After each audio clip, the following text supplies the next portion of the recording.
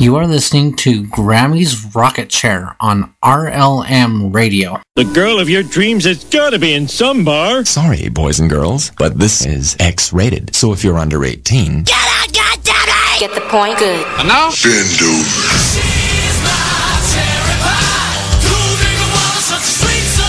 Y'all ready for this?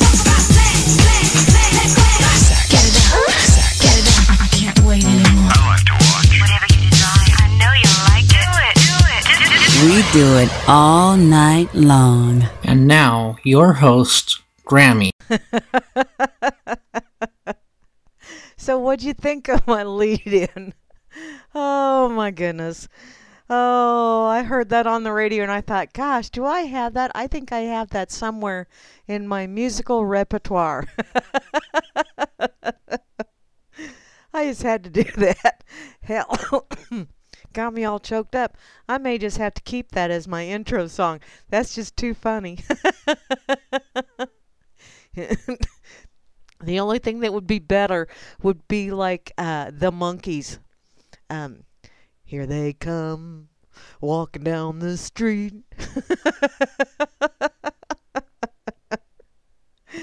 Oh, good Lord. It is a wacka-doodle Wednesday, and I am your hostess with the mostest something. I haven't figured out what yet.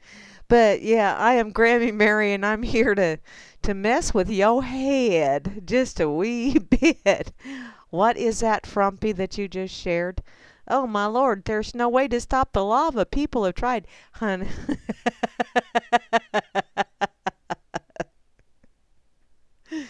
Oh, man. You know, that's what happens when you live on an island that was created by a volcano. Excuse me. Dang it.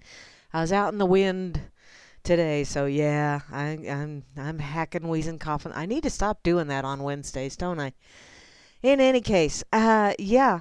When you live on an island that has an active volcano, you're going to have lava. Just saying. And then when you go, I don't understand why it ruined my house. Don't build close to a volcano. Pretty simple. But the view. Yeah, well, you got a hell of a view now, don't you? There you go. I know. I sound so heartless, don't I? But it's one of those things where it's like, duh. You know, it's like those people in California that build on cliffs. And then they have mudslides and their house is gone and they're sitting there just sobbing. We've lost everything. Well, that's what happens when you build on the side of a cliff. Okay? Because Mother Nature always wins. Because she's bigger and badder. You know, it's kind of like out here.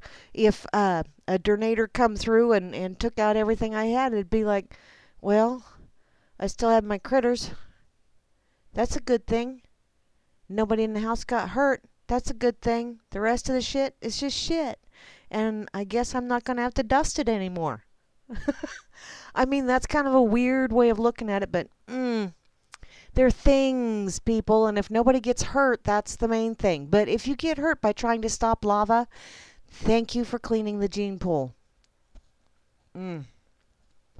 Yes, I have to find a funny side to just about everything. Just about. There's few things that I just can't find a funny side to, but that's one of those where it's like, oh, darling, please do not whine to me. I will give you cheese and crackers, and that's about the extent of it when you give me your wine. Okay, let's see. I got to say hi to everybody because, yeah, what is this? Antibacterial Development Company. Oh. Eliminate bacteria in meat. Yummy. Sounds like eliminate flavor. No, don't go there. That's from UCY TV. Over here on Twitter, by the way, I have 407 stalkers. Yay! I lost some, I gained some. I lost some, I gained some. I bet you dollars to dog turns. I'll lose some more again because I have a tendency to off-end people from time to time. Go figure.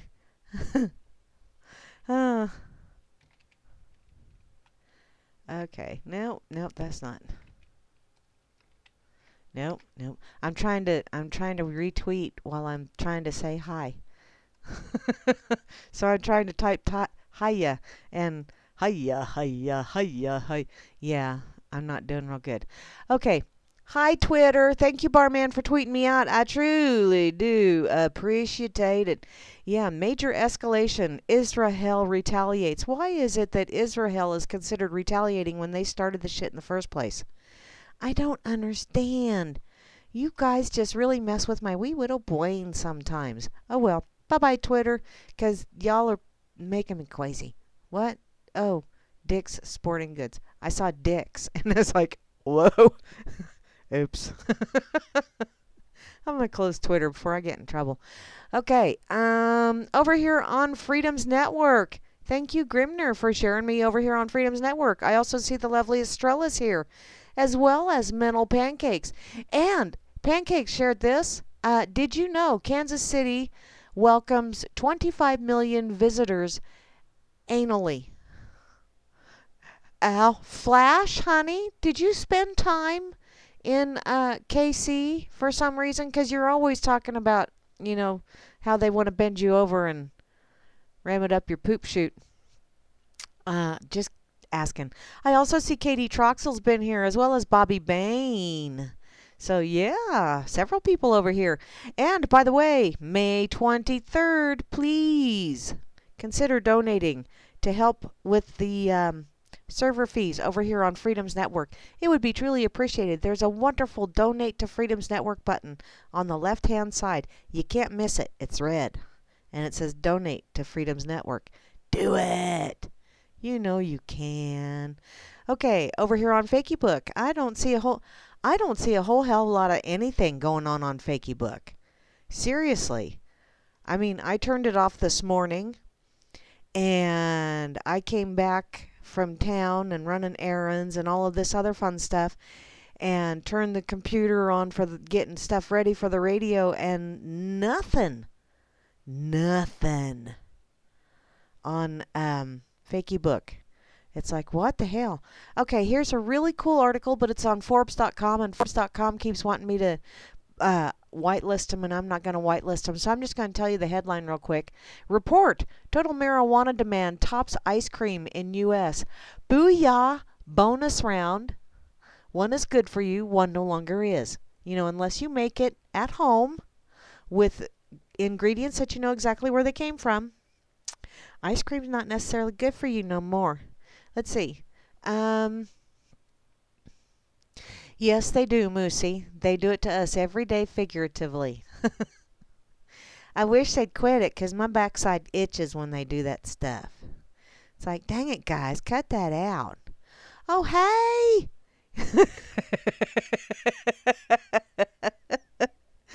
My cousin. What a Fruit Loop. He moved all of his plants outside apparently today, and he had his spouse take a picture of him, and so he's outstanding in his field.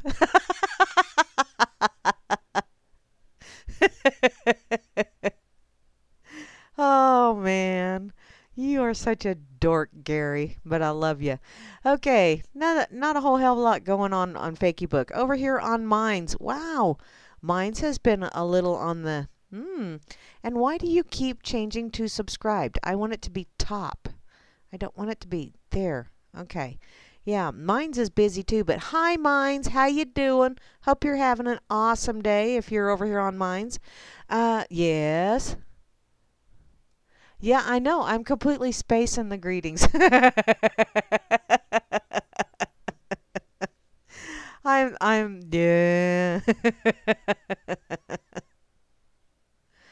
To a scam org? Oh, man, I know, Moosey.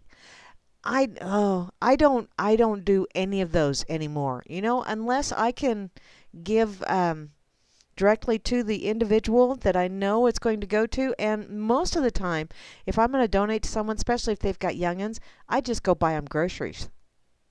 You know, because it saves them money. They don't have to go and buy food. And, yeah, they get something, and I feel better because now I know at least their children can eat. And that money that they're getting, or, you know, if I were to give them money, because, you know, some of them, I don't necessarily know how they would spend their money, and I may not be pleased with the way they spend their money. So I buy groceries. That's what I do. Okay. Oh, you guys must still be talking about the volcano over in Hawaii. She's just having a good time. Dropping all kind of stuff. Okay. Now, if you wish to give me static, if you're listening right now, because if you are, it's probably on reallibertymedia.com channel 3, but you might also be listening in on the Spreaker channel, and if you are, you need to come on over to reallibertymedia.com and think of a nickname and join the chat and give me some static, and I'll give it back, and then the rest of the chat will give you static, and you give it back, and then you'll just be like one of the family. That's the way we work over here. So, over here, you never answer. I answer my phone when it's someone I know. If I don't recognize the number, it don't get answered. Period. And if they don't leave a voicemail, obviously, they did not wish to contact me too bad. So, over here in the RLM, right up top, I see Barman, the most splendiferous bot in the whole wide world. Grimner is also here, as well as Grimner 9. Damn, double dose of Grimmy. Booyah! That's because he's so busy. He needs to do the whole multiplicity thing and have a clone to help him out. And looky there, the lovely Moose Girl is in the house. Moosey! Oh, yeah, there you go. That's right, Frumpy. Moose, you just need to give him the old Moose Girl from Freaker's Ball. Moose Girl. That'll tell him. Yeah. You know, I used to actually answer the door for, like Jehovah Witnesses and that kind of stuff, but I got really tired of telling him it wasn't my day to babysit Jesus. Y'all lost him, you go find him. That kind of stuff. And the other ones, yeah, I got really tired of telling, like the Cancer Society and the Heart Society and all those other ones. Excuse me, but you guys ain't doing nothing to fight cancer, because if you were, you would be dealing with nutrition. Because even back then, I knew that nutrition played a role in it. But I don't even talk to any of them. Yes, Moosey, we are a very dysfunctional chat family, but ain't it great? Thank you for that bubbler. Ooh, Rob Works is off to play some bocce ball. Have fun. Bocce ball. Who's got a bocce ball? Hi, lovely Kate. How are you doing, lady, down in the great state of Florida? I also see Asmo is here. Hey, Asmo. And the lovely Beth Z. Then there's Chalcedonian. Yeah, I gotta say this. Rob Works, you're overachieving with the double bubbler thing. Double bubble. Hey, that's kind of cool. Where am I at? Chalcedony and Chloe is here. Free Enslaved. Hi, Free. How you doing, hon? How's Fang? I know he's huge among us, but yeah, them big puppies are kind of, yeah. They're big puppies. I about got run over by mine today. Let's see. Yeah, speaking of me, I'm me. There I am. I'm right there. I also see IB Doncy and IB Doncy Woik. He's an overachiever as well. Java Doctor 2 is in the house because he's, well, new and improved. As well as JJ's. I saw you over on Twitter, JJ's, giving all them puds a bunch of stuff and nonsense and things and stuff like that. Hi, Juana Taco. Did you ever get your refried beans? I saw in the chat. I don't remember which day because they all run together. Did you get your beans? I haven't had any for a while, so I'm running low on rocket fuel. And it's too hot to make chili. So, hi, Meisterbrow. How you doing, hun? I also see the lovely Rain is in the chat, as well as RLM Fluke, the Vanna White of the RLM channel.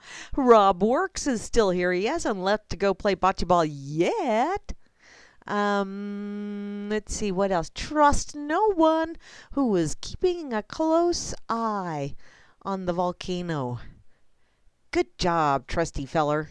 Yeah, those are awesome. I do like to watch that stuff. I'm kind of weird. Like, of course, I'll stand outside and watch storms, too, because I'm retarded like that. I'm from Kansas. What do you expect? I also see Woodman is here, double dosing going on, and Colfax 101, as well as Dakota. and Dimma. And then we have Echelon. I have not seen you chit-chat yet, hun. Maybe that's just 'cause I ain't paying tation. I don't want to pay tation.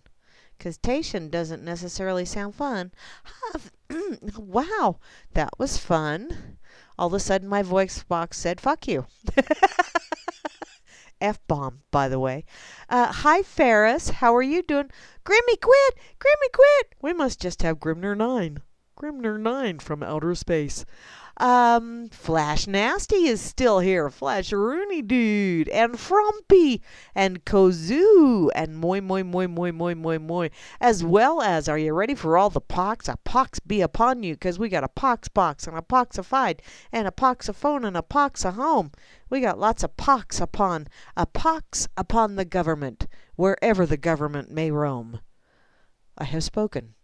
I also see Pompopon Sauce is in the house, as well as Skittle. Taste the rainbow. And looky there, Phantom. I can't do Phantom like Flash does. It's Phantom. I just can't do that dorky Jewy voice. He's just, yeah. Okay, Sex, Death, Rebirth. Wow, that's someone over on Minds. Whee, okay. Well, hey, climate legislation now, and most of the people that are pushing for that are not really good at using public transportation or recycling or using other eco-friendly behaviors. Yeah, imagine that. Of course, the ones that are, I don't like the death penalty, but I also don't like abortion, because I think abortion is giving someone the death penalty for not committing any crime other than showing up in the wrong womb. But have you ever noticed that a lot of the people that we say no to death penalty, and they do all this outside prisons or whatever, and yet they're also the ones saying we must have Planned Parenthood. You know how you plan your parenthood? Keep it in your britches. That's how you plan your parenthood. That's the only surefire way, unless aliens abduct you. That is a possibility. But I think I'm going to find some news now. Something that I found that maybe, tripped my trigger or made me go, Excuse me. So, where am I at? Do I want to go? Let's see. Things that sound and almost look the same, but they're actually completely different. This is from Postize or Postize.com, however you wish to put that. So, you have your husky and your malamute, your turtle and your taurus. Well, a husky is a faster native to Siberia, whereas a malamute is 2 to 3 times bigger and native to North America. A turtle spends most of its time in the water, whereas a tortoise dwells on land. Now, I did know the turtle and tortoise, and the husky and malamute, I honestly got to admit, I did not know that was the definite distinction between the two. I mean, I knew malamutes were bigger, but I didn't. Moving along. So, if you ever thought a tortoise and a turtle were the same thing, or a crocodile and an alligator, and I'm sure you have, but there's no shame to it. A lot of people, even native English speakers, tend to think that some things are the same, but to their surprise, they are completely different. Like government, when they do a law, and they say it's for one thing, and it does exactly the opposite. You can make that correlation if you have a mind like mine. So, don't go there. It might hurt. Sometimes people tend to argue until they're blue in the face, telling others that these two things are exactly the same. So, you know what you should do in a situation like that, or basically any situation where you're right? You use your good friend Google. No, I will use DuckDuckGo, thank you very much, because they hold all the answers too, and they don't track me like Google does, them googly eyes. So, apparently they've done the work for us on this one. The difference between alligators and crocodiles is an alligator has a U-shaped mouth, whereas a crocodile has a V-shaped snout. I personally don't plan on ever getting close enough to be able to see that subtle distinction, but that's just me. We've already done the Husky and the Malamute. Now, Great Britain versus the United Kingdom. Great Britain includes England, Scotland, and Wales, whereas United Kingdom includes England, Scotland, Wales, and Northern Ireland. Ah. What's wrong with the rest of Ireland? Did the rest of Ireland tell you to shove it up the old chocolate whiz way? Poisonous versus venomous. Well, a poisonous thing would be organisms that deliver toxins when touched, whereas venomous is organisms that inject their venom into organisms. Oh, the poisonous ones are when touched or eaten. Excuse me, I didn't scroll down far enough. Emoticon versus emoji. Ah, so an emoji are the real pictures, whereas emoticons are a typographic display of a facial representation. Wow, that sounds so fancy schmancy when you put it like that. Llamas versus alpaca. Number one, they both spit. They do.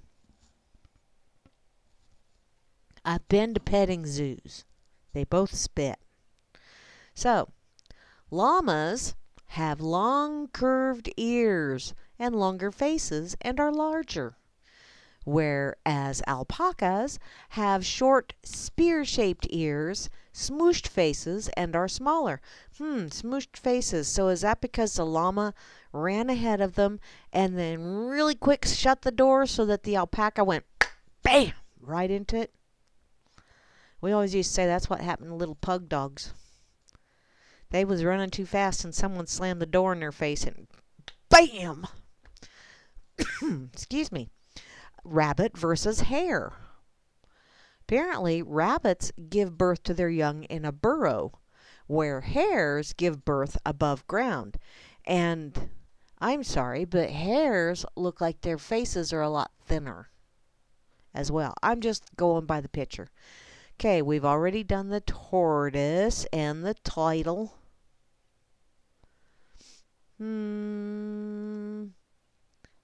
Let me just share this so you guys can follow along over here in the chat, because some of these really are kind of cool.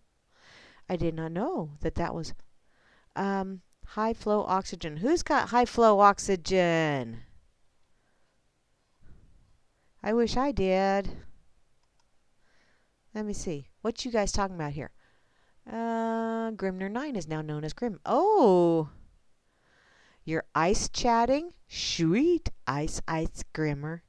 Nobody who votes or pays taxes says no to any kind of government violence. Yeah. Oh, okay. Okay.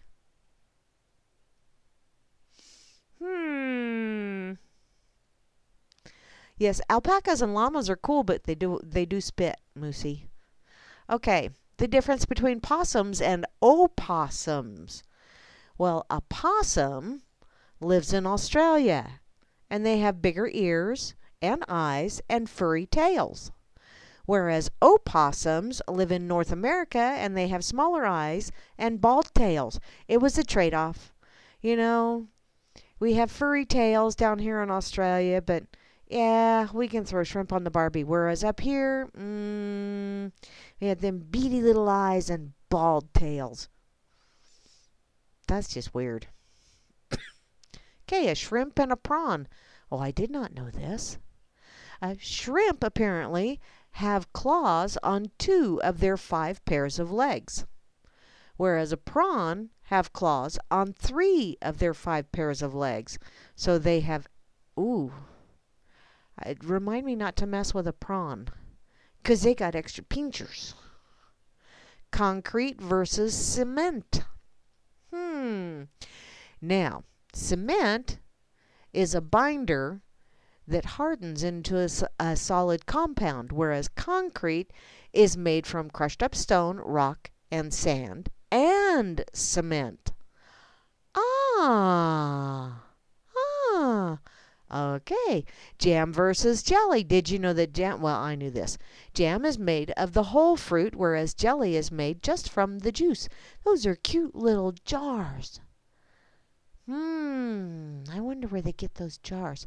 A crow versus a raven. Oh, that's so cool. Okay, so a crow has a thinner bill, shorter tail, and smaller in size, whereas a raven has a thicker bill, longer tail, and bigger in size. Well, duh. And you know what? This weekend when I was out mowing, I was out on the riding mower, puttering along, doing my thing, and the birds always flock to wherever I have mowed. But there was a little patch, because I was kind of going around the edges and working my way towards the middle in the north lot. And there was a spot that I had mowed already, but I always had to come up by there because that's where my compost bins are, so I can dump my clippings in. Well, there was a Mr. Crow and a Mrs. Crow, or at least they were going through the mating rituals, because I interrupted them 3 times. And the last time, before he flew off, he turned around and gave me a look like, are you about done with this shit? But see, if they would stay over in the grass, where I'd cut, where they knew I wasn't going to go there anymore, I wouldn't be interrupting their dance. But I tell you what, it was cool to watch. It really was. They was just dancing all at well. She was kind of doing the whole squawky and walky thing, and every once in a while raising her tail feathers, whereas he was getting all fancy schmancy and fluffing up his chest and doing the wings and then doing the fan dance with the tail and then jumping on her back, and then, yeah, they were having fun. Right there in my yard. So, a pill versus a tablet. A pill is round and it's a round and oval capsule. What? A pill? Oh, okay.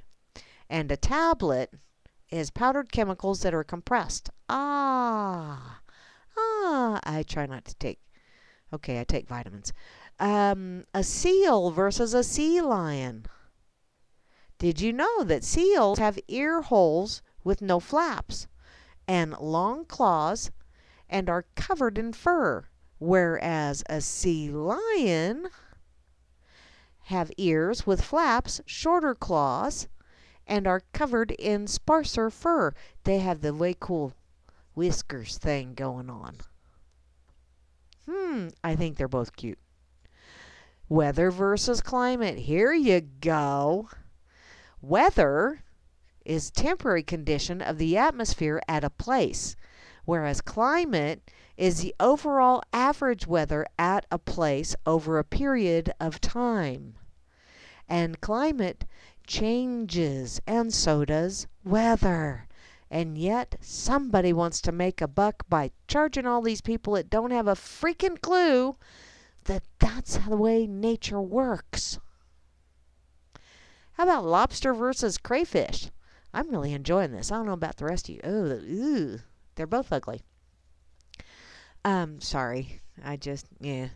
Lobster comes from the sea, whereas crayfish comes from freshwater. Oh. Okay. They're both still ugly. A sphinx, SPHINX, versus a sphinx, SPHYNX. The first one is made of stone. It is a winged monster of Thebes, having a woman's head and a lion's body. I think that's because somebody buggered with the original artwork, but that's my opinion. Whereas the other one is a cat of a hairless breed, originally from North America. Really? Hairless cats came from here? It gets frickin' cold here. The hell? Margarine versus butter. Butter, good. Margarine, evil. Butter is made of milk, whereas margarine is made of vegetable oil. Nasty. Nasty, nasty. Mushrooms versus toadstools. Mushrooms are edible, whereas toadstools are poisonous. Simple enough. Dolphin versus porpoise. Cool, I like them too. Dolphins are larger and they have conical teeth and are very social, whereas a porpoise is smaller and they have flattened spade-shaped teeth and are very shy. Very shy. Champagne versus sparkling wine. I thought they were the same thing. I don't drink either one. Apparently champagne is made in the Champagne region of France, whereas sparkling wine is not made in the Champagne region of France. Ah, Champagne.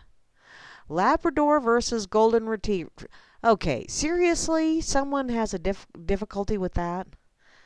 Well, Labradors has a medium non-tapered muzzle and 3 solid coat colors.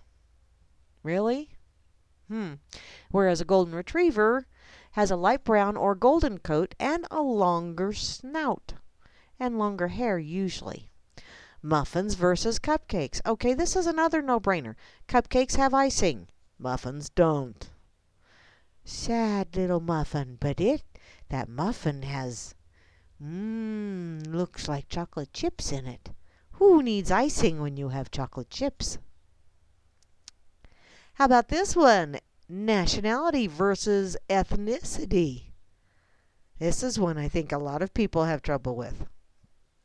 Ethnicity is people who have the same national, racial, or cultural origins, whereas nationality, the official right to belong to a particular country. I identify more with the cultural than the natural or national, whatever. A stalactite versus a stalagmite. Oh, that's an easy one too, at least for me. Stalactites are the type of formation that hangs from the ceiling of caves, whereas a stalagmite is a type of formation that rises from the floor of a cave.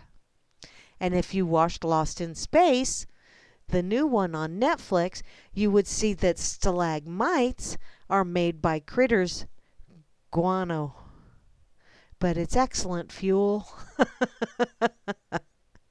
A butterfly or a moth.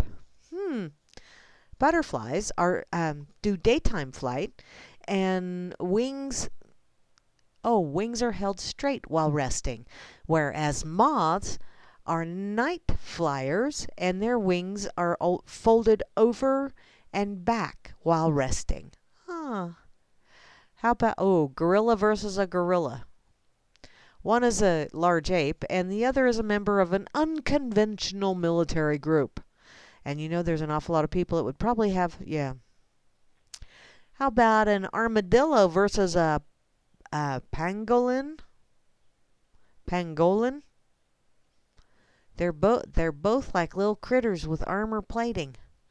But an armadillo has a ridgy, bony shell and a number of bands on the back and flank, whereas a pangolin, their body is covered with leaf-like sharp plates. Ooh, and I wonder if they were to flex those, if that is their deterrent. How about a boat versus a ship? A boat is under 500 tons and operated in small or restricted waters, whereas a ship is above 500 tons and operated in oceanic areas or high seas, although some boats have been known to go on the high seas. How about a frog versus a toad? I have toads in my yard. And I wish my dogs would quit biting them, because every time they do, they get all frothy-mouthed. In any case, a frog have long legs and smooth skins covered in mucus. Ew, boogers! Whereas toads have shorter legs and rougher, thicker skins. How about bees versus wasps? Bees are beneficial. Wasps are assholes with wings. That's my story, and I'm sticking to it. But according to this, bees are pollinators, long and fat, non-aggressive, and live in wax hives. Also, bees do not fly, they hover. They hover. And I'd read something about, because they are aerodynamically, they should not be able to fly. So I had read somewhere that they actually create a anti-gravity field or some kind of magnetic field to where they can use the magnetics of the planet. And the wings are just for steering. I don't know, but it's pretty freaking cool. 'Cause, yeah. Whereas, back to this, wasps are predators, long and thin, nearly all prey on insects, and live in papery nests. And they are assholes with wings, basically. Wow, another page. Holy smokes. How about tofu and paneer? Ooh, they both... Tofu is made of soy, whereas paneer is made of milk. Okay, I will do the paneer then. I don't want that soy shit. How about a banana versus a plantain? Banana is a sweet yellow when ripe and used as a fruit. Used as a fruit. Okay. Whereas a plantain, is starchy green when ripe and used as a vegetable. Oh. Huh. Oranges and tangerines. Well, tangerines are smaller. Duh. And they do have a different flavor to them. Now, oranges are spherical, whereas tangerines are a little skewed at both ends. In other words, the Earth, according to, not necessarily according to Neil deGrasse Tyson, because he can't make up his mind what the Earth is actually shaped like. But however he explains how the Earth is shaped, it doesn't look anything like all those pictures that NASA gives us. Just saying. In any case, yeah, I would imagine if it really was the way Neil deGrasse says it is, then it would be shaped like a tangerine, because with the rotation going on, it would get squattier and bigger in the middle. But what do I know? I'm not Bill Nye the Science Guy. And he's not a science guy either. He's an actor, for those of you that really believe that he knows his shit. Okay, some of it has probably sunk in, because he's read this crap forever and ever and ever. But he started out as an engineer working for Boeing in Seattle. And he was trying to be a stand-up comedian. And he got hired for the Bill Nye the Science Guy gig. He really doesn't have any scientific training. So, anytime you use Bill Nye the Science Guy as your, this is the basis of fact, then I'm going to look at you and say, I'll bet you trust Snopes too, don't you? I'm happy for you. I'll just move along, okay? Okay, the difference between a kangaroo and a wallaby. I want to know this because I did not know. So, a kangaroo is large with long legs and a dull coat, whereas a wallaby is short with short legs and bright streaks. It is very pretty colors. How about a mouse and a rat? Well, a rat's bigger, number one. But a mouse is about the size of a sparrow, whereas a rat is larger, ranging from 18 to 25 cm. How about a mug versus a cup? Yeah, I don't use coffee cups. I use mugs.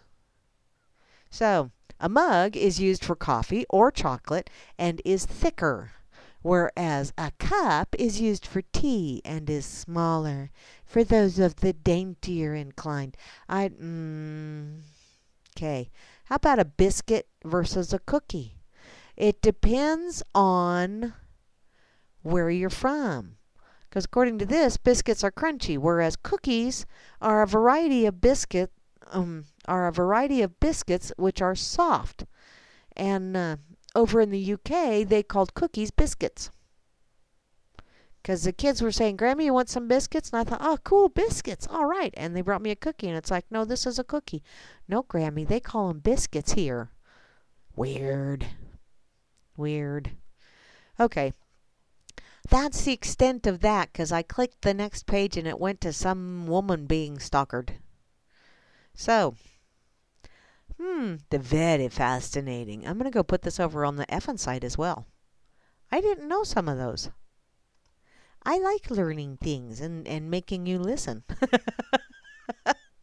Oh, I can really make you listen too. I have so much control over your fingers when they reach for the knob to turn it off. Yeah. Cool. Okay. Let me get this shared real quick. Wow. Fascinating. Okay. Where do I want to go now? Because that was fun. So, here we go. Let's go to this one. This one is from steamit.com. I happened to see it over on Twitter. Antimedia is one of them that posted it. So, how to see the apps tracking you on Facebook and block them. So following a lengthy silence in the wake of the Cambridge Analytica scandal, where it was revealed that a data firm was able to obtain personal information from over 50 million Facebook accounts, company CEO Mark Zuckerberg finally spoke out on Wednesday. Did he now? Was that this Wednesday? No, it must have been last month. Okay. In any case, we have a responsibility to protect your data, and if we can't, then we don't deserve to serve you. Is this How to Serve Man, that cookbook we're talking about here? Stir-fried? You guys like stirring us up. Okay, apparently Zuckerberg went on to say, I've been working to understand exactly what happened and how to make sure this doesn't happen again. Well, Facebook's top dog then embarked on a small media tour, addressing several of the major concerns highlighted by the unsavory affair. So, while speaking with the Wall Street Journal, for instance, Zuckerberg said his company has launched an investigation into third-party developers who are doing bad things with users' personal data on the Facebook platform. Now, when I see someone say that they are launching an investigation, to me that means we're going to form a committee.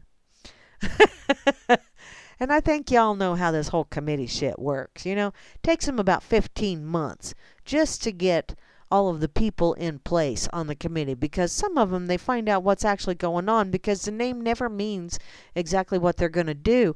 And so some of them that are on that committee that think, oh, we're going to do what this name says, and then they find out it doesn't. It's like, fuck that shit, I ain't going to be part of this stuff. So they leave, and so they have to replace him with another mindless dolt. But apparently, there are people doing bad things with users' personal data on Facebook. No, I'd have never guessed. Apparently, he also admitted that, like any security precaution, it's not that this is a bulletproof solve, and that no mechanism by itself is ever going to find every single thing. True. In other words, if you do not want that information getting in hands of someone that may use it against you or may have nefarious purposes, don't put it on the internet. Period. It really is that simple. Now, you know, I'm sure crooks and bad guys would all just absolutely love to see your dining trail of, well, I went here tonight and this is what I had. And I went here tonight and this is what I had. And I went here tonight and I had this drink. And I went, you know, make them crazy. That could be fun. I know I see those things and I just keep scrolling. Keep on scrolling. In any case, so, while it's great that the company is taking a proactive step, the effort is not likely to comfort those users who feel their privacy has already been violated. I feel so violated. Then quit.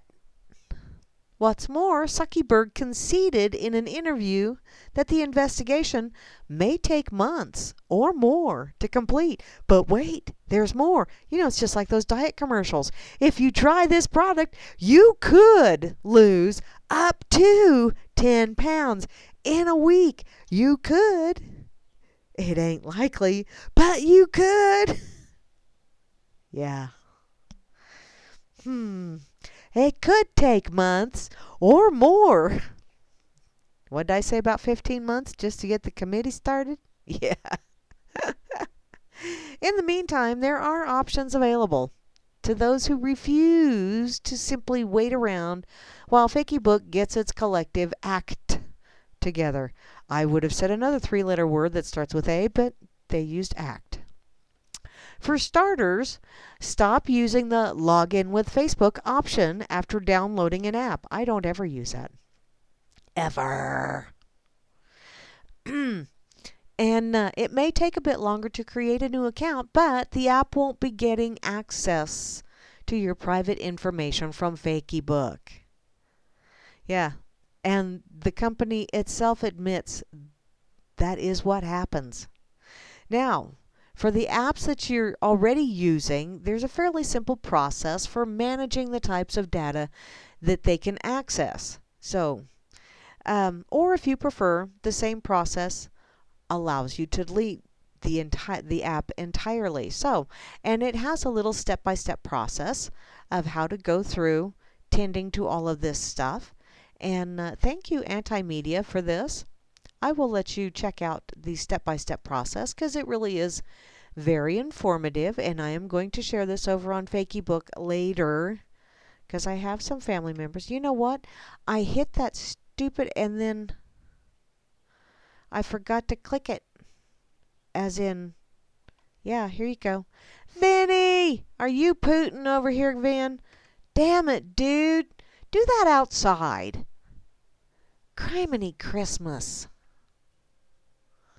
That's just disgusting. Okay.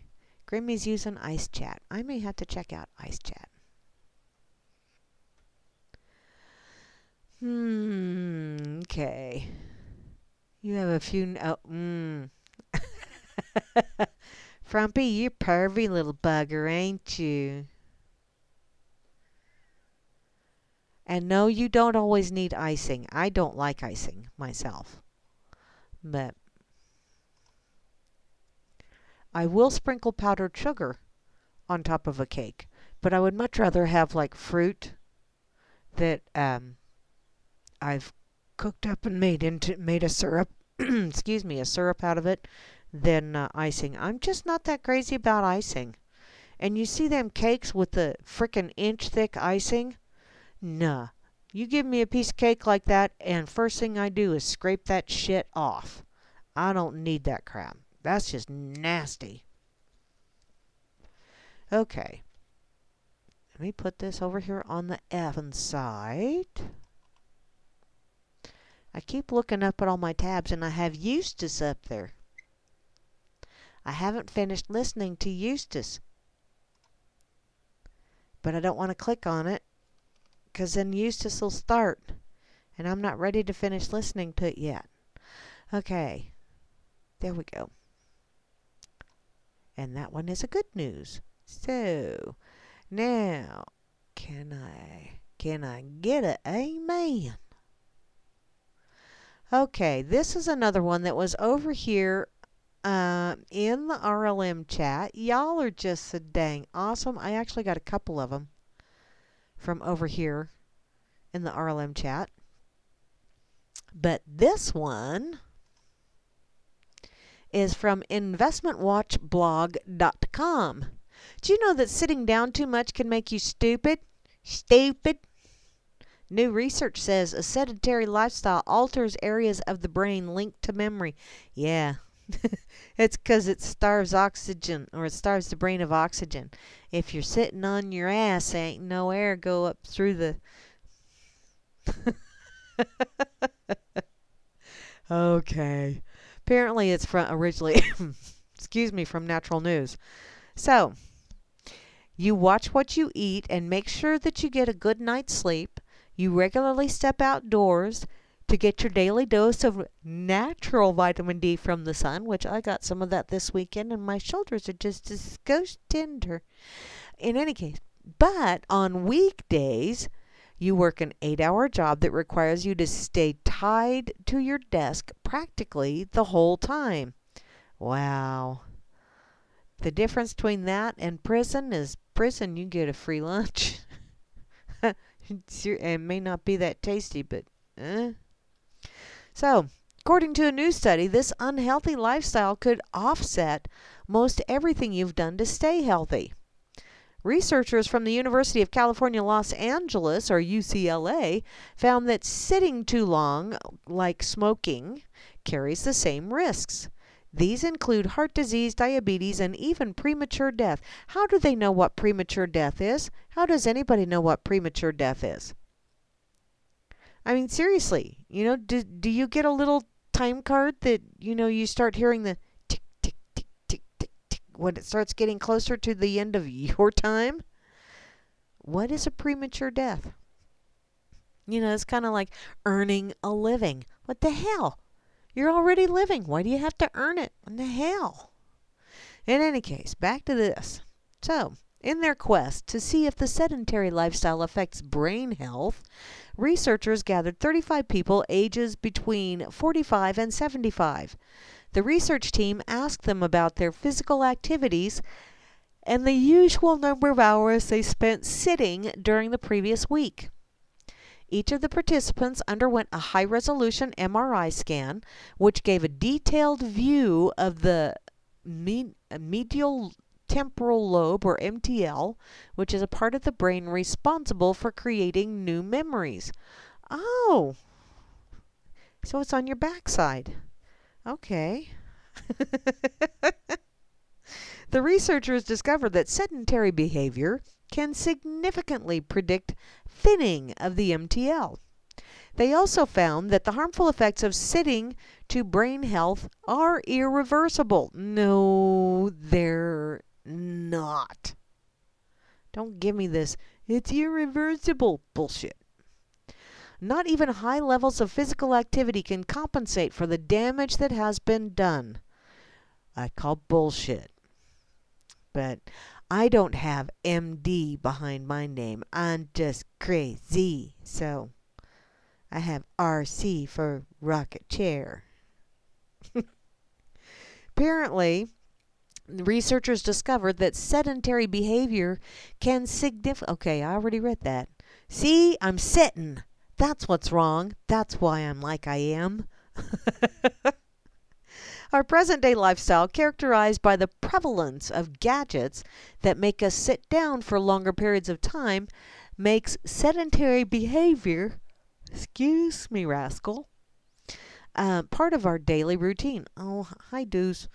And if you can't change this kind of lifestyle, what can you do to reduce its effect? Well, if you can do something to reduce its effects, then it is irreversible. Duh. Okay, so get clean food and help support our mission to keep you informed. Blah, blah, blah, blah, blah, blah, blah. So, get up during commercial breaks, stand up, fold clothes, do a few push-ups or sit-ups, wash the dishes, stretch, take out the garbage, etc. Break up that sedentary time that comes from screen-based activities. What if you don't have commercial TV? I guess I get up in between movies. Oh, I can't even just sit and watch one. I have to get up, and because I'll hear the buzzer on the dryer, or I'll think of something, or I'll have to go to the bathroom, or whatever. I don't ever sit that long. And if I do, it's probably because I got a grandkid on my lap. So there you go. Or a cat. Okay. Putter around the garden. The American Heart Association classifies gardening as moderate exercise. You haven't done my kind of gardening. Many people with green thumbs will tell you gardening is not only mentally and spiritually uplifting, but it's also good exercise which prevents obesity. Yes, I agree with all of that. Or you could run. Apparently, a recent study showed that even 5 to a 10-minute run a day at slow speeds, less than 6 miles per hour, can reduce the risk of death from all causes, except for getting hit when you aren't watching when you run through an intersection. It also reduces the risk of developing heart disease. I don't run. I will walk fast. I do not run. You stand up. Apparently it pays to stand up every 20 minutes or get away momentarily from your desk. I used to do that all the time when I still had the 9-to-5er thing going on. So you can also work on a standing desk or take calls standing up.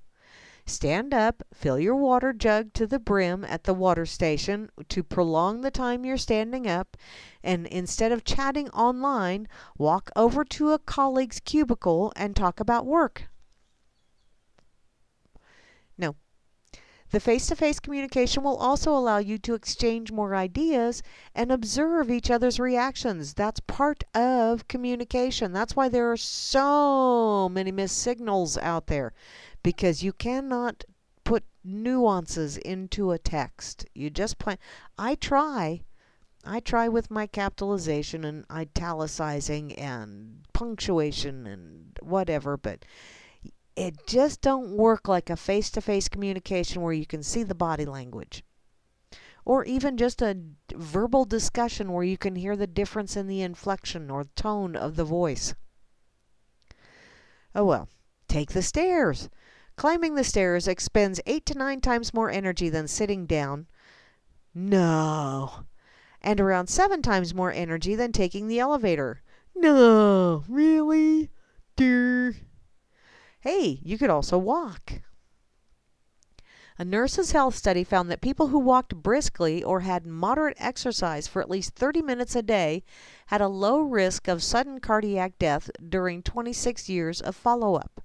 Another study revealed that walking can prevent dementia more than any number of crossword puzzles.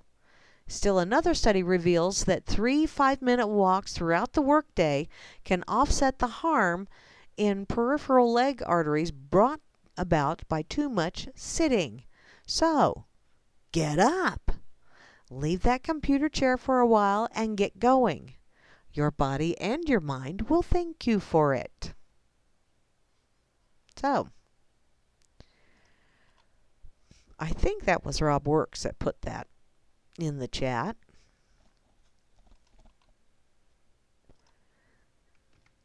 Thank you, Rob. Vinny, are you being uptight? I see uptight in the chat. Uptight. You know, did you hear about the guy that found the bottle on the beach? You know, it was pretty sand encrusted and pretty nasty looking.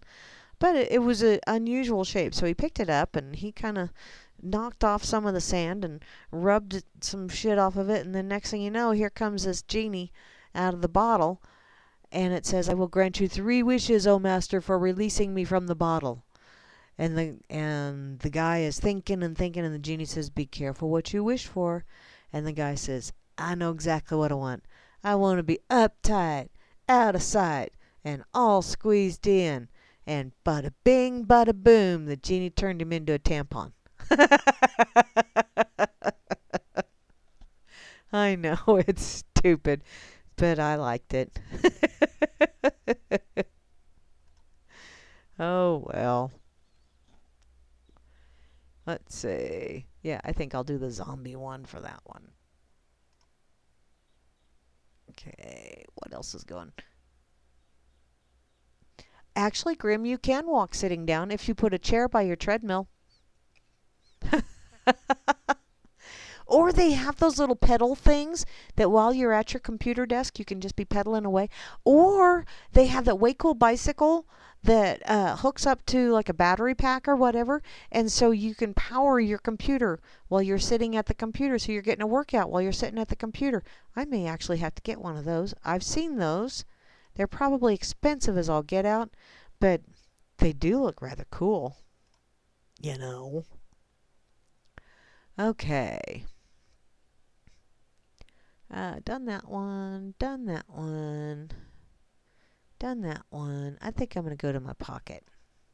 I think. I'm just going to go ahead and share this one real quick. It's, you know, seeing as how I was talking about people being sedentary and all that fun stuff. It's from the Health Expert. And yourhealthexperts.com. It's 9 easy stretches to release lower back and hip pain. And basically it just walks you through all of these different exercises that you can do, which I don't do them all throughout the day, but, you know, I'd say I probably do at least half of them intermittently throughout the day. So, they're kind of cool. Although when I shared it on Fakey Book last week, I had one person tell me, no, I would break myself.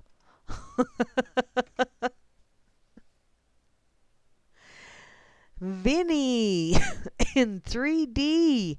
Holy smokes, Vinny.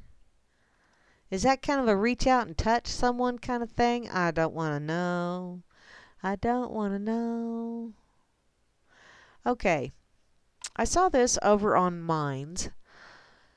And I thought, oh, that looks rather interesting. So, it's from Arthur O'Keefe, Weebly.com.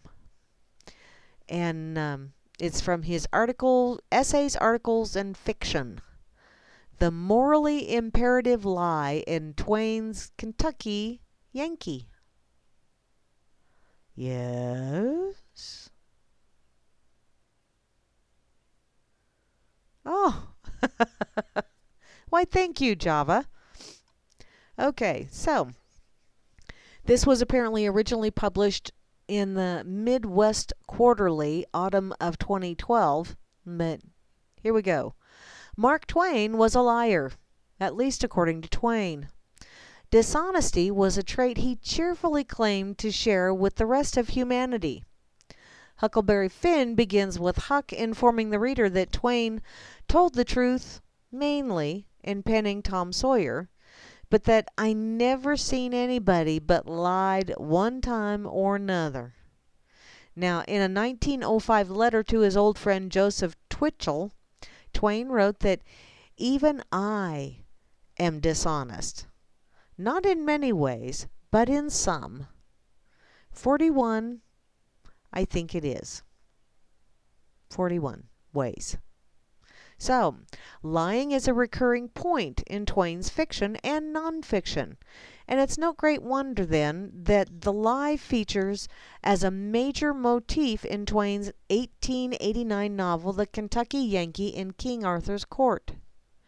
Historically, authority, whether secular or ecclesiastical or some amalgamation of the two, has admonished the individual to eschew mendancy and embrace honesty, and to ostensibly, or the ostensible underpinning of civilized behavior.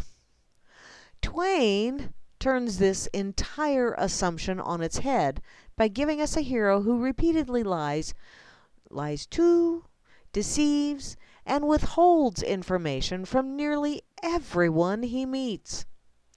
Through Connecticut Yankee, protagonist Hank Morgan, did I say Kentucky before? Connecticut. Hank Morgan, or through his protagonist Hank Morgan, Twain compels the thoughtful reader to reconsider what we always thought we knew about ourselves.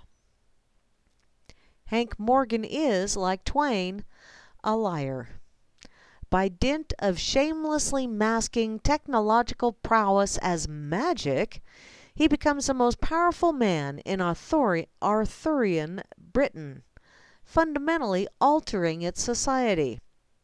So, while a number of writers have postulated that this is one of several malign aspects of Hank's behavior, in keeping with the view, for example, that the Connecticut Yankee as a dystopian warning against totalitarianism, the assertion here is that the lies and deceptions he deploys are not necessary, or not only necessary, but are rooted in moral clarity.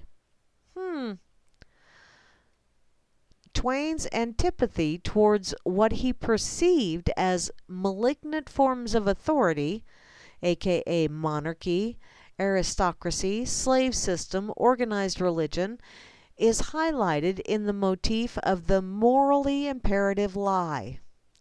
This is moreover evinced by Twain's stated views on the lie as an integral aspect of the human condition, and in the case of Connecticut Yankee, by evidence that Twain sympathizes with his protagonist.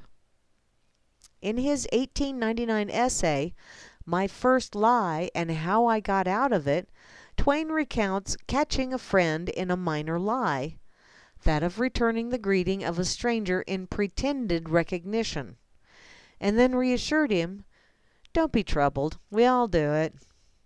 Well, Twain takes the dishonesty inherent in general human intercourse for granted, as something wired into us. In contrast, he asserts that the silent, colossal national lie that is the support and confederate of all the tyrannies and shams and inequalities and unfairnesses that afflict the peoples, that is the one to throw bricks and sermons at. Twain here highlights a form of willful self-deception, the silent assertion that as long as we refuse to mention an injustice, we can pretend it doesn't exist.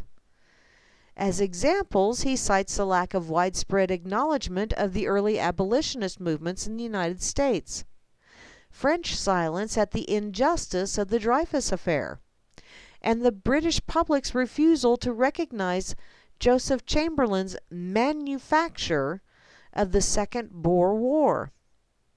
Another attack by Twain on the deceptions of malignant authority can be found in To the Person Sitting in Darkness, published in the North American Review in 1901.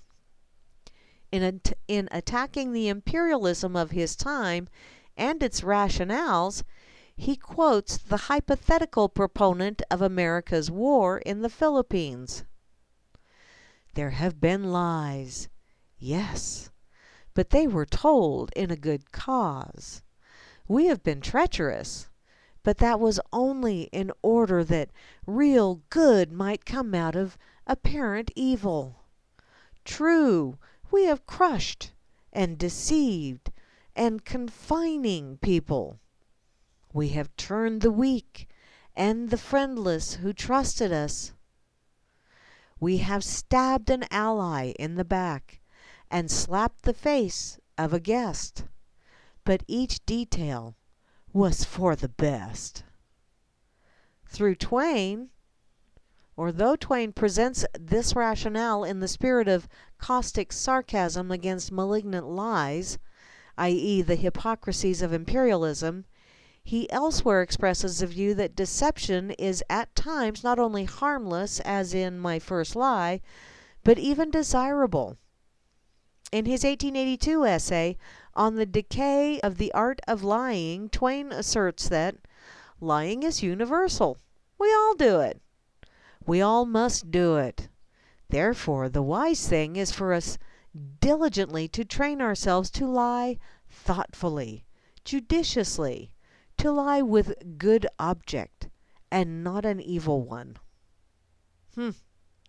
Twain postulates that the lie is a natural underpinning of civilization that spans all levels of human interaction, and by implication, all of human history, which falls under the it's his story, and they just dropped an S and now it's history.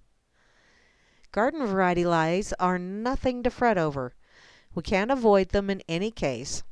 But if lies per se are unavoidable, the big lies that aid the machinations and malignant authority are what one should condemn.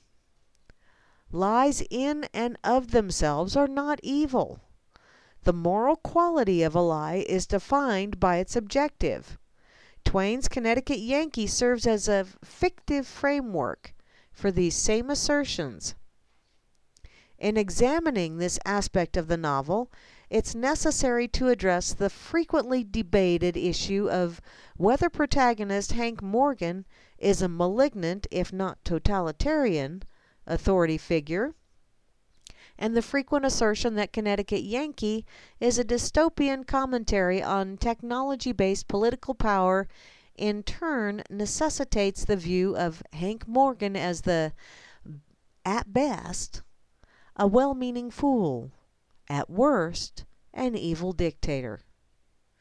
The argument herein, however, is that the ubiquitous motif of the morally imperative lie in Connecticut Yankee evinces the status of Hank Morgan as an essentially benign character with whom Twain sympathizes. This in turn evinces that the novel, in terms of authorial intention, serves as a fictive expression of Mark Twain's oft-stated antipathy towards monarchy, slavery, and organized religion. Twain presents the reader with a dystopia, but with a thwarted utopia, in which deception is vital, and thus morally justified, both for survival and for the protagonist's utopian attempts to socially reform. Now, the view of Connecticut Yankee as depicting the thwarted utopia is supported by Twain himself. Everett Carter cites an 1888 notebook entry in which Twain, identifying himself with the protagonist, writes, "I make a peaceful revolution and introduce advanced civilization. The church overthrows it with a 6-year interdict. Whatever. Church." This indicates that Twain envisioned in Hank Morgan's reform not a false utopian or dystopian scheme, but an inherently beneficent attempt that was deliberately destroyed. Now, parallels between Twain's nonfiction statements on the subject of monarchy and those of Hank Morgan in Connecticut Yankee also strongly indicate that Hank served not as a cautionary example of the deranged dictator, but as the vehicle for Twain's personal views. In another 1888 notebook entry, Twain states that the institution of royalty in any form is an insult to the human race, which I happen to agree with. Hank Morgan virtually mirrors this when he says any kind of royalty, howsoever modified, is rightly an insult. Now, a notebook entry from the same year insists that if all the male monarchs on the earth were stripped naked and made to march around a circus ring with 500 naked mechanics, the crowd would be unable to pick out the sovereigns. You can't tell a king from a copper except you differentiate their exteriority. This is essentially identical to Hank Morgan's statement regarding a prisoner he has released from Morgan Le Fay's dungeons, whose crime had been to say that if you were to strip the nation naked and send a stranger through the crowd, he couldn't tell the king from a quack doctor, nor a duke from a hotel clerk. Now, Hank Morgan is under imminent pressure from the type of authority that he and Twain despise the most. Virtually all the deceptions Hank employs are absolutely necessary, first and foremost for self-preservation. Illustrating his contempt for the lies and deceptions of tyranny, Twain parabolically fights fire with fire by way of a protagonist who resorts to deception in the face of a hostile and destructive power. If lies are for Hank Morgan morally imperative, for the knights in church they furnish rationales for oppression. For the masses of Arthurian Britain, fear stimulates the lies of omission that keep them from openly questioning authority. The motif of the lie not only recurs repeatedly, but is integral to establishing from the story's beginning the relationship between Hank and traditional authority figures. Oh, my doggy seems to think she wants in. So, Hank's initial situation is characterized by extreme danger and helplessness. Soon after his inexplicable transport from the 19th century Connecticut to 6th century England, he's captured by the knight Sir Kay and brought before King Arthur's court in Camelot. Hank soon learns that he has been abducted purely for the purpose of increasing Sir Kay's bragging rights. After relating to the king and court a false tale of having captured Hank, the man-devouring ogre, in a far land of barbarians, Sir Kay condemns Hank to burn at the stake. Hank only saves himself by using a fortuitous solar eclipse to claim to be a wizard with the power to destroy the sun. This event, occurring almost at the very beginning of the novel, is pivotal in establishing the vital role of deception in Hank's relationship to the nobility and church. That is, his relationship to the traditional, established authorities of the world he has unwillingly been cast into. Sir Kay has the legal right to capture and order the execution of anyone he wants, at least of the lower classes, including Hank. The rationale for this is not only that Hank, as a commoner, is seen as possessing a life of negligible value, it's also because Hank, according to Sir Kay, is a man-devouring ogre who surrendered only after a 3-hour battle in which Hank attempted to escape by jumping 200 cubits to the top of a tree. Sir Kay attempts to justify what amounts to the kidnapping and attempted murder of an innocent person by lying. Having no alternative but being burned to death, Hank lies also.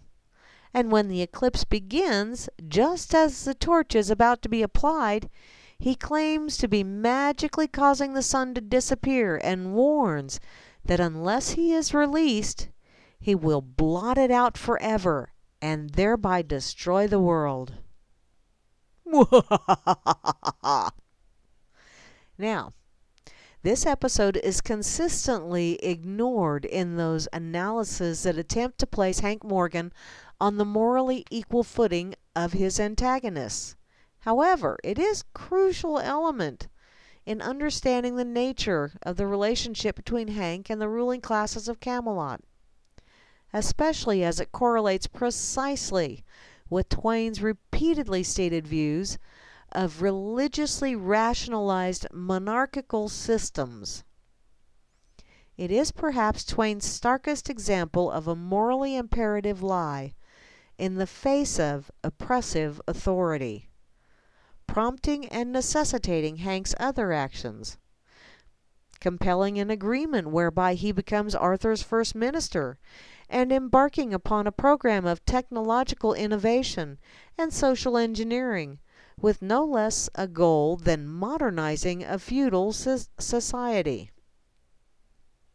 So, there's a long-standing assertion among some writers that Hank Morgan is something of a sinister figure, a man who is no less malignant than the authority he attempts to displace. Specific descriptions include Derek Parker Royal's assessment of Hank as possessing an ambition that refuses to be contained. Well, I know a lot of people like that.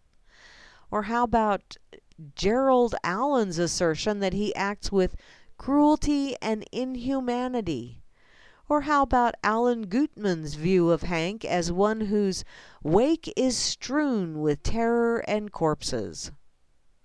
Or Chadwick Hanson's argument that Hank's career and personality prefigure those of 20th century dictators.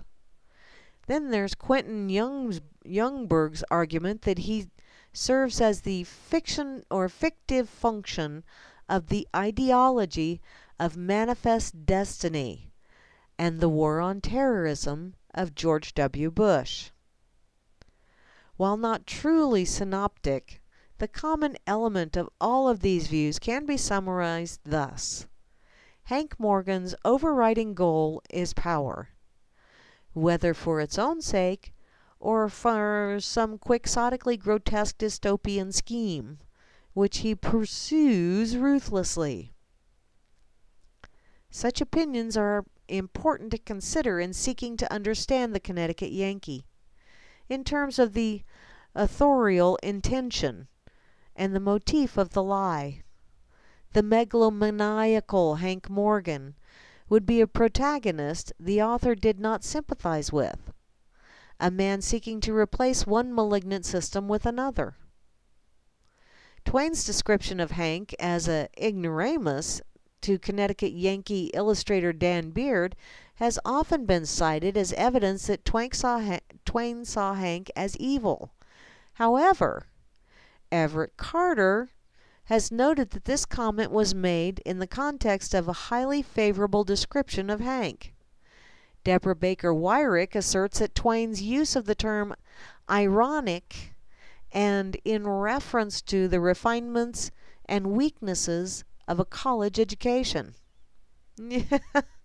That would most definitely be an educated idiot or an ignoramus in my books. Oh, I got thunder boomers going on. Asserting that the external evidence seems weighted in Hank's favor, Carter cites a letter from Twain to his wife featured on page of Dixon Wechter's Love Letters of Mark Twain, and Twain expressed his disappointment that playwright Howard Taylor's stage production of Connecticut Yankee Wanky omitted the good heart and high intent of Hank Morgan and degraded a natural gentleman to a low-down blackguard. So, with nothing external but the out-of-context ignoramus quote to go by, the only way one can argue that Hank is a malign despot is to ignore authorial intention altogether. Holy smokes. It's getting rather windy out here. So, a more detailed analysis of Hank as a tyrant assertions would merit its own paper, but on the point of the argument will be largely confined to addressing two fundamental questions. Who in 6th century England is unhappy with Hank's actions? And is this because these actions are in intent or effect comparable to malignant authoritarians such as Hitler? The answer to the first question is readily apparent. The Church is highly discontented with the changes Hank brings to England, as are ultimately the knights whom the Church incites into counter-revolution, and it's the Church that proclaims the interdict and the knights that launch an attack against Hank, Clarence, and their comrades. The answer to the second question is no. Evidenced in part by the answer to the first. The Hitler analogy offered by Hansen, for example, is of an authority structure that targeted masses of people in arbitrary and oppressive ways. Horror at Hitler's actions was ultimately ubiquitous. His victims were people whose only offense was the fact of their existence. Unhappiness with Hank Morgan's actions is essentially confined to the ruling classes because Hank is preventing them from maintaining traditions of feudalism, slavery, and class distinctions. Hitler's populist rhetoric was a sham because for him the Volk meant the racial elite. He targeted peoples in mass. Hank not only confines his antagonism to the traditional ruling elites, but eschews violence unless he is under imminent physical attack, such as when he blows up 2 attacking knights with a dynamite bomb. The only true incidents of arbitrary violence that he commits are having the humorist Sir Dinandon executed for publishing a terrible joke book and allowing Morgan Le Fay to hang her band of playing off-key. Okay, I gotta stop here for just a sec because I gotta let my dogs in because we got a thunderstorm moving in. So just a sec.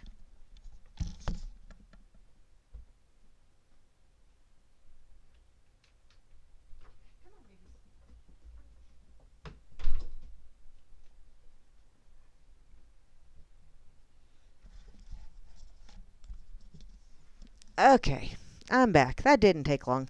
I don't have a long enough leash on this headset to be able to do that while I'm still leashed and talking. So, let me see how much longer this goes on, because, wow, it looks like he's really... here's just a quick little... maybe... Okay. Let's try this one. I'm going to do a couple of quick little excerpts from this, and then I'm going to share it with you. Because I think it's fascinating. I think he uses entirely too many really big words, where smaller ones would suffice. Ones that most people would understand would suffice. It's kind of like he's writing a piece of legislation with some of... But I do like it. I'm enjoying this. I'm going to have to finish reading it later, if I don't lose power. In any case... Here's a little excerpt here. The kind of leaders Hank claims to despise most are those who exist in aristocratic, monarchical systems. And Hank expresses this view by explaining the conclusions he's come to regarding his new society. The most of King Arthur's nation were slaves, pure and simple, and bore that name. And the rest were slaves in fact, but without the name. The truth was, the nation as a body was in the world for one object, and one only, to grovel before king and church and noble, to slave for them, sweat blood for them, starve that they might be fed, work that they might play, drink misery to the dregs that they may be happy. And for all this, the thanks they got were cuffs and contempt. So, this does go on for, I guess maybe not too much longer. He's got an awful lot of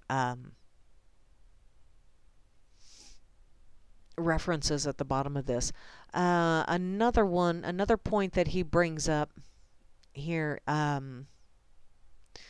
the oppressive condition Hank refers to are illustrated specifically during his incognito journey with the king, such as when a woman is hanged for stealing in order to feed her child.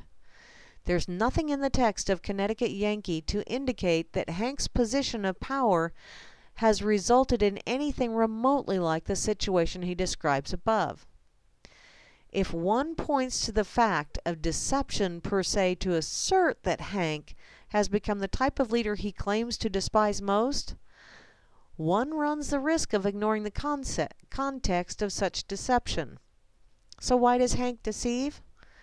What alternatives, if any, are open to him?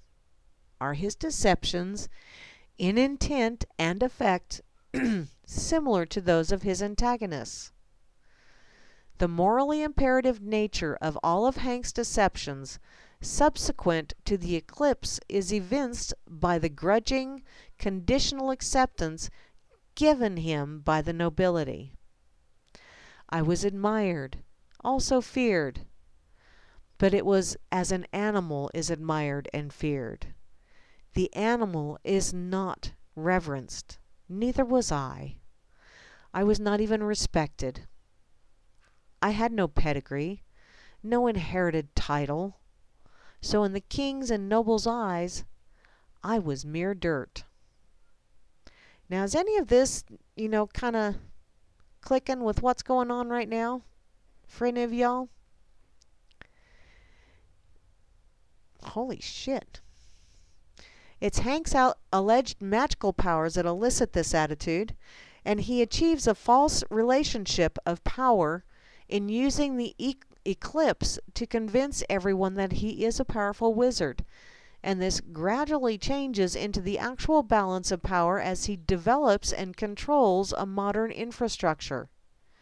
He has little other choice because he is an alien in this world and cannot strike out for the territory like Huck Finn.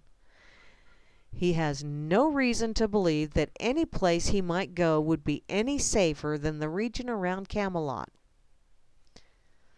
So, it really does sound like he did tell a few morally imperative lies. So, as a protagonist who must continually apply deception to save his own life, Hank Morgan functions as a vehicle to convey Mark Twain's antipathy towards monarchy, slavery, class systems, and their religious rationales. The motif of the morally imperative lie supports a fictive parallel to Twain's caustic attacks on the tyrannies and shams and inequalities of malignant authority, and his insistence that since as a species we employ deception in any case, our lies should be, like Hank Morgan's, for a morally clear objective. Through Hank, Twain drives home the view that dishonesty and immorality are not mutually inclusive, and in so doing, he simultaneously rebukes those situations or institutions that he sees as malign and compels us to reassess the role of honesty and conversely dishonesty in human society. So thank you ever so much. I did kind of sort of jump around quite a bit here. Thank you, Arthur O'Keefe, for this. I will finish reading it later. Go ahead and share this.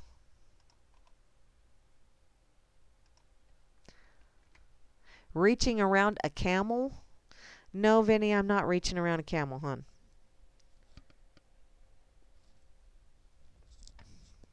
And no running in hallways. That's right. Don't run in the hallways. Okay, I saw that poxified. Is that poxified or pox? Yeah, it was poxified. Okay, I'm going to put this on the effing site as well. And then I'm going to go to the pig, and I may, because it's really whipping up out there, I may cut out of here a little bit early just to, what the hell? It's telling me internal server error, but that ain't right. That's posting the link. No big deal. So, let me go check out the pig real quick. I know. Rumble, rumble, rumble outside. I'm assuming you guys can hear that, because if I can hear it through my headphones, I'm assuming you guys can hear it as well. Okay, over here on PIGazette.com, the home of Hambo and Porcus. The word of the day is shock therapy. It's the best way to make John Kerry understand you're not Secretary of State anymore, numbnuts. Oh, no. He looks like the backside of a southbound, yeah, whatever. In the quotable quotes section, no one with a day's experience in government fails to realize that in all bureaucracies there are three implacable spirits: self-perpetuation, expansion, and incessant demand for more power. Herbert Hoover. That's pretty true. Yeah, old Herbie. You nailed it with that one. Okay.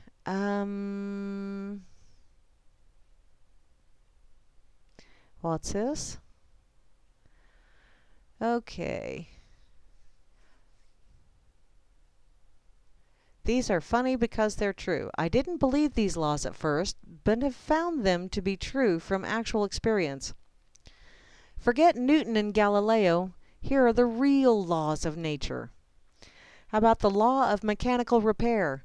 After your hands become coated with grease, your nose will begin to itch and you'll have to pee. Yes, the law of gravity. Any tool, nut, bolt, screw will, or when dropped, will roll to the least accessible corner. And any slice of bread that has had peanut butter or whatever, something spread upon it, is going to fall gunky side down. That's a fact. The law of probability. The probability of being watched is directly proportional to the stupidity of your act. I'm so glad I live out here in the boonies. The law of random numbers. If you dial a wrong number, you never get a busy signal, and someone always answers. Now, that's got to be an oldie because, yeah, most people, if they don't recognize a number, they don't answer the phone. Supermarket law. As soon as you get in the smallest line, the cashier will have to call for help. Yes. Yes. The variation law. If you change lines or traffic lanes, the one you were in always moves faster than the one you're in now. The law of the bath. When the body is fully immersed in water, the telephone rings. And I just let it ring. The law of close encounters. It's the probability of meeting someone you know increases dramatically when you are with someone you don't want to be seen with. Imagine that. The law of result. When you try to prove to someone that a machine won't work, it will. That happened this frickin' weekend. I could not get my damn riding mower to start, and it's like, God dang it. And my farmer came home, and I told him about it, and he said, well, let me go out and check it.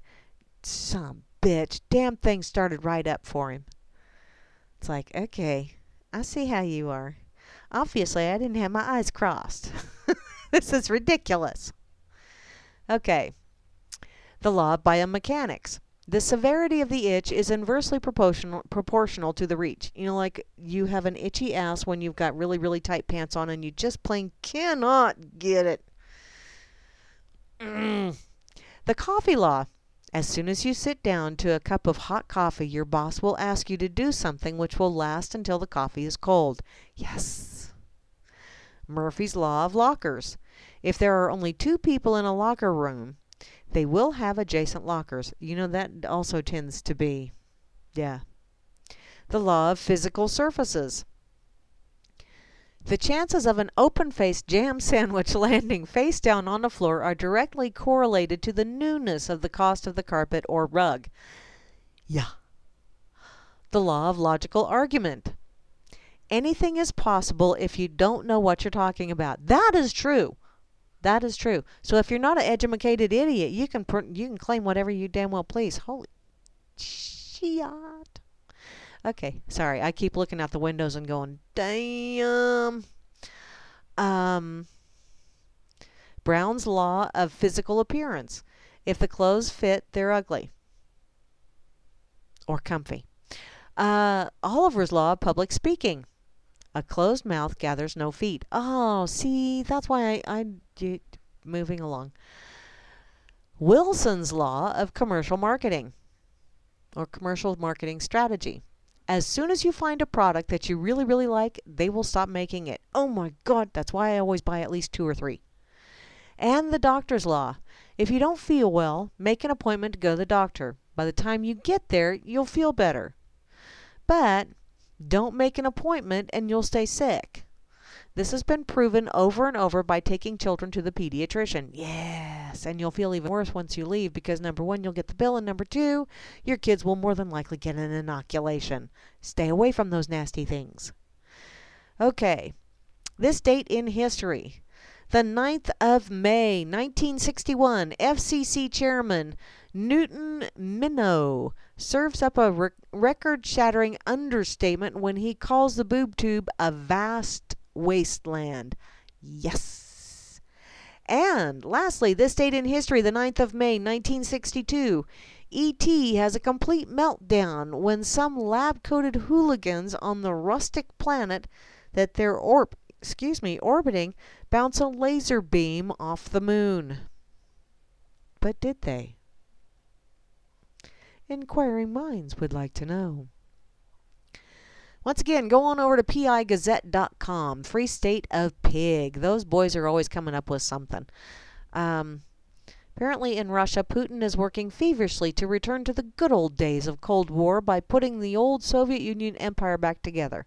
That's just one little tidbit out of their top story. I remember over on the pig. So go on over and give them a shout. Tell them Grammy sent you.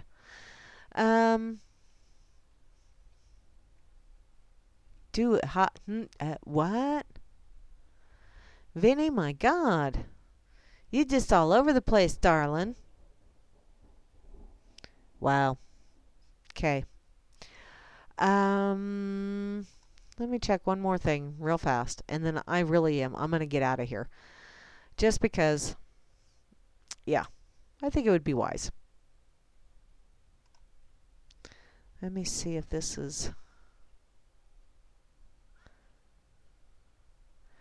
Okay, this is from Judson Singer over on Geoengineering the Perpetrators on Facebook, Death of Trees, and it was contributed by a local resident who chooses anonymity. I'll do this real quick, and then I'm going to get out of here because it's rolling in. I noticed dead trees everywhere along the road when I was driving back to Big Bear on Highway 38. I stopped at one of the campsites, holy shit, where I had been last year and noticed the rapid death of all of the pine trees. You could see through the trees to the sky with dead branches and hardly any pine needles on any of the trees. I've lived in Big Bear for the last 10 years and witnessed the rapid death of so many of the trees. Very concerned, I asked some of the rangers at the campsite why all the trees are dying, and she replied that some of it is due to drought. And I replied, but trees have withstood drought for hundreds of years and not died. Could it be what's being sprayed in the air? And they replied, yes, the aluminum, barium, and other nanoparticles the jets spray all day and night in the air for the geoengineering is killing all the birds and trees. And then I replied that when they spray, the aluminum and other nanoparticles get into the roots and kills the immune system of the trees to leave them open for parasites and diseases. And they replied, yes. Uh-oh. Did I lose? I did. I'm still on Spreaker, but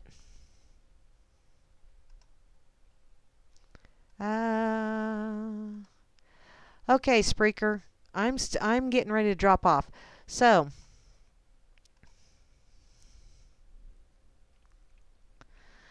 I'm calling it a night, peeps. I'm not going to go any further because yeah, it's kicking me off.